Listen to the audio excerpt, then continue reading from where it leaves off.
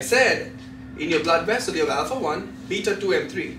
Alpha 1 causes vasoconstriction, beta 2 and M3 causes vasodilation. So if you stimulate a beta 2, you're going to get vasodilation. So if you start Dobutamine in somebody who's in cardiogenic shock without liver fed, without norepinephrine, you will risk the happening of worsening hypotension.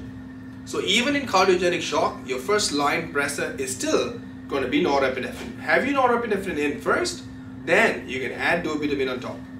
Got it? Now you can always make an argument saying, well, in end-stage heart failure patients, they end up staying on Dobutamine drips or milrinone drips by itself. Yes, that is true. But those patients aren't technically in shock state. If somebody's in end-stage heart failure, blood pressure cannot be maintained to a certain extent. Yes, it does work as a good drug to inotrope. But end of the day, if somebody's going to be on Dobutamine or milrinone, they have end-stage heart failure. Their prognosis is extremely poor. They need to get a heart transplant, if not, they're not going to live.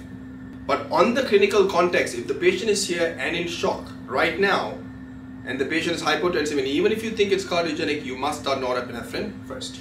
So those are all the pressors that you're going to play around with. Now,